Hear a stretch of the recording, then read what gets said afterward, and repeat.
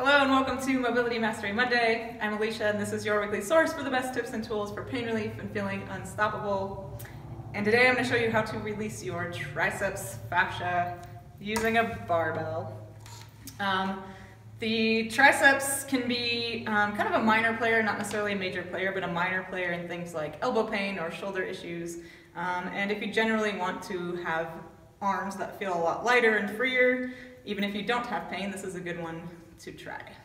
So you're gonna need, something like a barbell here, and this height is gonna work well for me because I'm gonna actually kneel down into a position like this for this one. And you're gonna wanna place, you might have to do some experimenting actually, and find the fascial adhesion or lump in your tricep. I know where it is on me. It's a little bit higher than midway through that humerus. And you're looking for that fascial adhesion. If you don't have one, you may not need to do this technique. And if you do, even if you're not in pain, it's gonna benefit you to release it. So that's something that I actually found out recently. I didn't have any arm pain or elbow pain or shoulder issues, but got into this tricep and my arm felt so much better afterwards. So you're basically going to let the weight of your arm really sink into the bar. You can kind of help that out a little bit by just putting a little bit of force into the bar.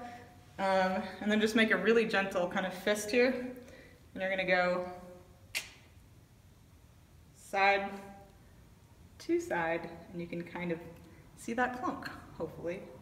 But that's where mine is, and it shouldn't be in there.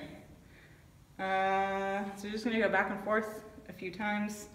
You could try going all the way straight and also rolling, but I've found it's actually a lot better if you bend at the elbow because you're actually stretching all that fascia when you do that.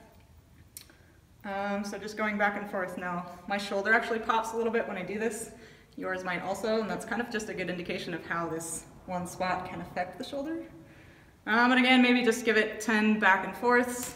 You don't want to be on there too long. Come off, shake it out, and move on with your day. So give this a try and see how your arm feels afterwards, and if it feels better, maybe keep it up a couple times a week. You shouldn't need to do this one that frequently, but it might be something you want to add periodically if you feel like your tricep fascia is getting tight. And if you liked this, like it and share it, and I will see you next time on Mobility Mastery Monday.